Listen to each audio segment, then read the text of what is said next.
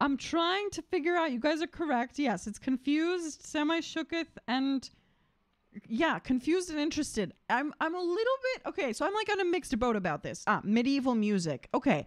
So in the medieval range, I could definitely see this being a thing. I could see it being in like Gregorian chant and all of that kind of stuff. So I could totally understand it from that perspective. I just haven't heard this, in the modern context. So I'm just trying to wrap my brain around it.